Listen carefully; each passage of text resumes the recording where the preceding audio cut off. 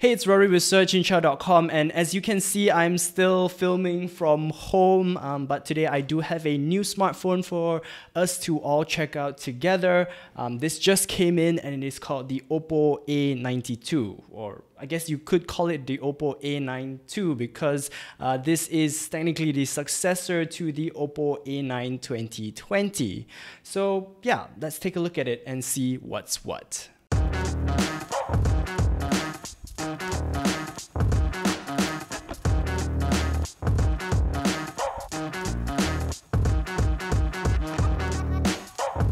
So the Oppo A9 2020 is quite an interesting smartphone because it didn't really follow the traditional Oppo sort of template, especially in their mid-section, mid-range category of smartphones. You see, while you had companies like Xiaomi, Realme and Honor, making really good bang for buck devices, Oppo always lived in the more premium mid-range segment because they didn't want to rely so much on just giving you raw performance and specs for your money. Rather, they would focus on stuff like a really good selfie camera or other sort of like features that aren't just appealing to sort of tech enthusiasts. And then the Oppo A9 2020 came out, and when we first saw it, we were quite impressed because like on paper, this was a pretty reasonable, pretty almost good bang for buck Oppo smartphone with very clear strengths over some of its competition. But that smartphone had what I would call a pretty fatal flaw, and that's its screen, because that smartphone only had a 720p display. The Oppo A92, however, fixes that and also retains a lot of what we liked from the A9 2020. So let's start by getting the specs out of the way. The Oppo A92 actually looks pretty good on paper. So at its core, you'll find a Snapdragon 665 processor and 8 gigs of RAM as well as 128 gigs of internal storage. Should that storage not be enough, you can further expand it with a micro SD card, and the good thing is this smartphone has a triple card slot, so you can have 2 SIM cards as well as a micro SD card without being forced to give up one or the other. Now, I know the Snapdragon 665 is kind of an old processor, but back in its day, it was a mid-range to upper mid-range processor. So, you should be able to expect like decent performance. But with this smartphone, my experience has been a little bit different, but we'll get to that a little bit later.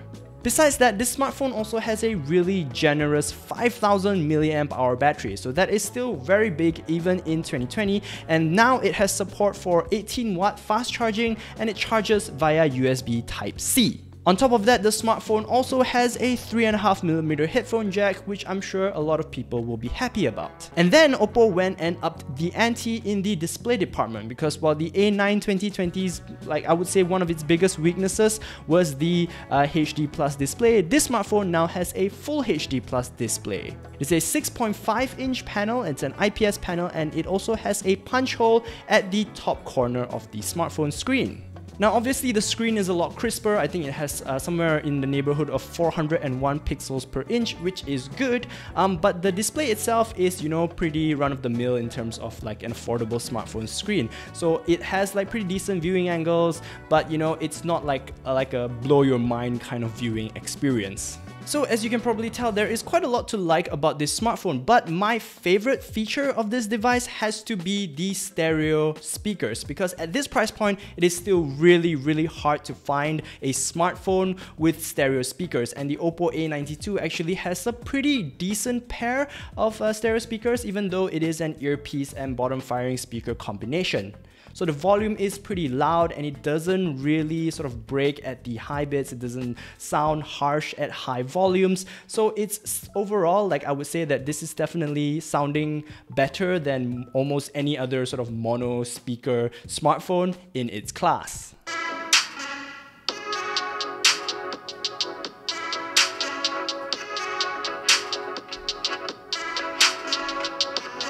To review a camera, and that camera is this guy. This is the Sony A6600. On top of that, it doesn't look or feel too cheap, It feels like, it feels like an affordable smartphone for sure, but it still looks pretty decent. So this color is a color called Shining White. There's another black version, but I think this one definitely pops a little bit more, and I jokingly refer to it as like the better pop smartphone. Rainbow power! but it definitely stands out, and you know, it doesn't feel too bad in the hand. It's quite ergonomic and, you know, rather comfortable to hold. What's more, you're also getting all of those features for a price tag of 1,199 ringgit, and that is pretty reasonable considering what you're getting. You know, you're getting the full HD plus display, the stereo speakers, and I would say a pretty good memory configuration with 8 gigs of RAM and 128 gigs of internal storage. But in my day or so time with this smartphone, there were a couple of things that I was quite surprised by, and some of the stuff that I'm really just not that happy about. And the first thing that I want to talk about is performance. So this smartphone, like I said, has a Snapdragon 665, which is like, it should be an okay processor, but it does not run super well. Like for example, when it comes to gaming, I ran Asphalt 9 on it, and I just could not get like a steady, smooth frame rate. It didn't matter if it was in high graphics, default graphics, or if it was even in the low or performance-centric graphics settings. I just could not get it to run smoothly, and that is quite disappointing because like even affordable smartphones on like MediaTek Helio G80s, like they could still run at a smooth frame rate, whereas this smartphone just did not work for me. I guess it is kind of playable, but it is not an experience that I would say mobile gamers would be happy with. The good news is that my colleague Anip, he tells me that it can run PUBG and Call of Duty Mobile on like medium to low settings, but if you crank it up to high, then it's gonna suffer the same frame rate issues. But if you're talking about stuff like browsing the web or scrolling through the menus, like that is still okay. It is not quite as responsive as I would have liked it to be, but you know, overall the new ColorOS UI built on top of Android 10, it still is pretty good, and it's an experience that I would still say is relatively smooth. I don't, however, like the position of the fingerprint scanner. So I've said this before, you know, I don't like side-mounted fingerprint scanners, but as a fingerprint scanner itself, like if you don't mind the side-mounted ones, in terms of like speed of unlocking, it is okay. It is not quite as snappy as some of the best in its class, but it is definitely not really slow or super inaccurate.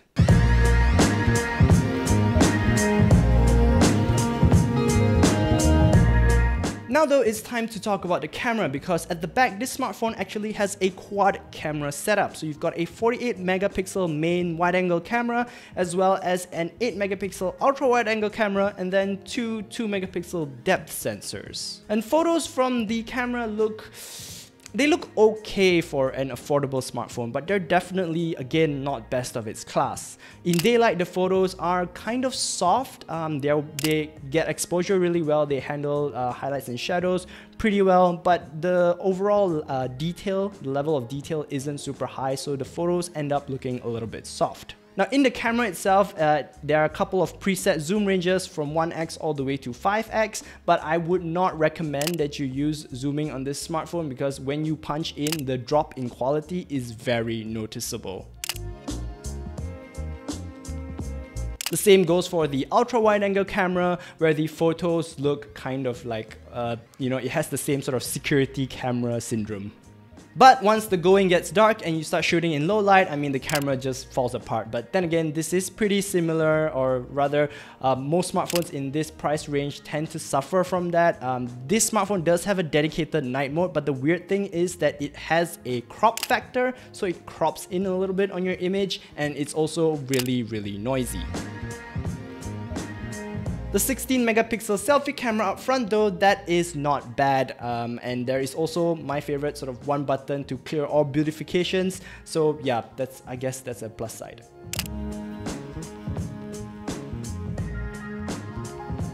Obviously, this smartphone also does 4K video recording with the rear camera, and it also supports electronic image stabilization. Now, with all that being said, would I recommend this smartphone? Well, I mean, if you compare it across the board, there are devices that have more sort of value for money, more performance per ringgit. And you know, those are devices like Xiaomi's new Redmi Note 9 series, as well as the Realme 6 series. You know, those smartphones are more affordable, or they come with more better specifications and more features. The way I see it, this smartphone will probably be the closest competitor to Samsung's Galaxy A series. Probably the A51 would be most similar in terms of like pricing and what you get for it. And when you compare it across like that, this does have its advantages. For example, those stereo speakers, because almost all the other smartphones that I've mentioned in this price category do not have stereo speakers that sound like these.